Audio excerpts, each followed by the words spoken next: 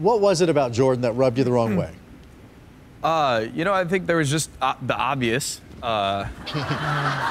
just to start. You want to talk about obvious? I'll tell you what's not so obvious is your relationship with Tia and why you want to talk about my dating history on the show, but I couldn't elaborate on yours. You can't say that, though, because you were a hypocrite. You said David needs to keep my name out of his mouth. Wait, I was a hypocrite? You ran around the first two with my name and yours. Wait, hold on a second. Did you just see the last episode of The Bachelorette? Did you not just see that? You're going to call me a hypocrite? Oh, yeah, things are... Group date. Things are over with Tia. I'm really glad we got that behind us. Let's fast forward. You're leaving practically on Tia's terms. If you told her you were done with her, why would she come back for you? You can't control her. Do you want me to answer her question? Yeah. Okay, it's not a question for you. If Tia was sitting up here, you could ask Tia those questions all the time. Well, that's not for me to answer. That's not my question. Maybe I'll get that chance. But all three of us got on the same page. All three of us moved on, and more importantly, Becca and I moved on. And that's the end of story. It didn't seem that way, though. Okay, then I don't want to hear you complain about David when you're keep egging this up on with me. Hold on a second. I'm never bringing up David on anything. Okay, You're gonna say David, keep my name out of your mouth, but you're gonna keep my name in your mouth. Okay. Okay. Yeah, well, obviously my name was in your mouth quite just like it called you on the episode. Okay. Jordan, I mean, you're a modern day narcissist. You fell in love with yourself a long time ago. This house moved around me. I'm the mouse, they're the elephant. They're constantly gonna be questioning me for the next 10 years. How did this guy even exist? I've got billboards up in all their minds. We're paving highways. I'll see you guys later, all right? I should have wore a work vest here. I should have wore a work vest. On my mind, baby. All right. I'll send it back to you. No, you know, I'm a little confused as to why I kept getting called a clown whenever, you know, if you have fun while you're dating, sometimes, you know, you're gonna put a little extra wax on the hood and slide across and go get your girl, you know? You have fun.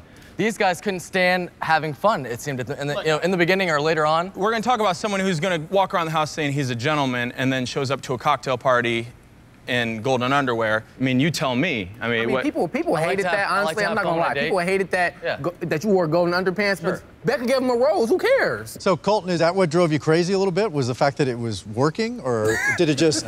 Exactly. No, it wasn't that. It was just I felt like she wanted somebody who was going to take this serious, and she wanted somebody who matches. I was a sweetheart to her at all times. I'm not saying you weren't a sweetheart, Jordan. I was just saying you're not going to get married in golden underwear. Maybe you might have proposed in golden underwear. I don't know. I'll jump in. Are you going to fall in or jump in, David? Let's go. No, look, I think that, and I'll kind of, you know, echo, you know, what Colton said. Of course you're going to echo it, there's, You don't have a voice. You don't have a voice. Of course, echo. So, seriously, let's go.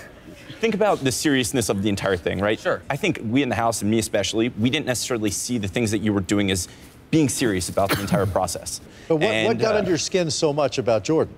It was just treating the process. Because I jock me. I don't have to put on a facade. I don't have to come on the stage and wear fancy, shiny black suits or anything and talk about how the obvious is what it is. I'm me. I'm unapologetically me, and I'm always going to be me. I don't have a fear of being me because if I walked around as a hologram of a man or as a skeleton of a man, where's that going to get me? It's certainly not going to brand me. Come on. I think it was like, this is what we're talking about. David, on the 2-on-1, you told Becca that Jordan would essentially be settling if he ended up with her. Yeah, you know, look, I wear... When was I ever having a conversation with David? When did I ever say I was settling for Becca? That's the worst thing you say about a relationship with a woman is that you're settling. Never said that in my life about anybody. This is what we were dealing with the entire time. But look, I'm a very, very honest person. I wear my feelings on my sleeve, and I wasn't scared to share those feelings.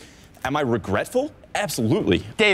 David, after watching the show, I thought you were there for Jordan, not Becca, because his name came out of your mouth. Exactly. You can't play it back and say you were there for Becca. You can't play it back. You know, look, I will... That's it. Who do you really love? Yeah. Who do you really love? So, you know, look, looking back on it, I wish that I had absolutely put my energy towards my relationship with Becca. Like, I shouldn't have necessarily sat there and talked about Jordan. It's not that hard to emphasize Becca. It seemed like every conversation you had with Becca, it wasn't, the though. first name that came out of your mouth was Jordan. It honestly wasn't. And again, I don't need to sit here and bicker about it. The only problem I have is that I felt like Jordan never attacked you, David. I felt like, David, you were kind of a bully, consistently poking at Jordan. Jordan was defending himself. You didn't poke at anyone else. And I feel like you were praying, I don't want to say the weak, but someone who was a target. No, I took it too far, for sure. Bullying's not cool. I absolutely took it too far. There's no doubt about it. In hindsight, you know, it's always 2020. Took it too far.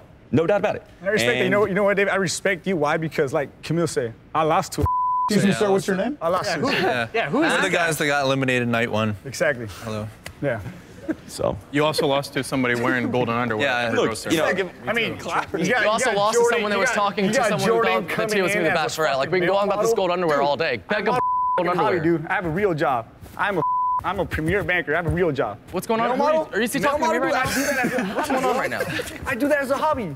Wait, what are you talking about? Your job is his hobby, is what he's saying. Is he talking to You put it to the better. Model off. Model off. You're talking to me. This is your moment, right? This is your moment, right? Come down here. You're sitting across from me, right?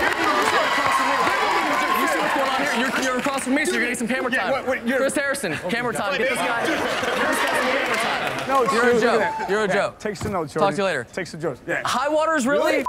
High waters. Exactly. We got 2 other guys wearing. Yeah, thank you. Loafers, no socks. This is, guys, there's not a lot of Jordans in the world. This is what happens. Don't go after Connor. Sit back. You wearing, bro? Go after Jordan. Don't come. I don't know what your name is, but it's nice to meet you. Get your little butt in that chair over there. If anything, I respect the real model because that's Camille. Okay, that's sure. He's a professional model. Camille, we're with the same agency. It's good to see you. First of all, like some people are just basic models and basic. You hear that, Jordan? That's what you're saying right now. You're basic. Basic. And exactly. Excellent. You're basic. And you come to New York, you kind of be swimming in a big river. Okay, I don't have any plans to come see you in New York, Camille, but thank you so much. This is ridiculous. Like, come on. Camille, you're really gonna come at me? Jordan, I'm gonna give you the last word here. Literally? Listen, okay, look, this is what, I'm gonna get the last word. This is fine, okay? Camille? What's up? You. Oh, really? Jordan, guy with the mustache. You came into the Bachelor as an Instagram follower. Colton, you, David, you're a bitch. Nick and Connor, you're cool. Grocery store Joe, what's up? My dog I'm done. That's it. That's it. That's it. Yeah, That's it. Shut the up. Yeah. You too. All right.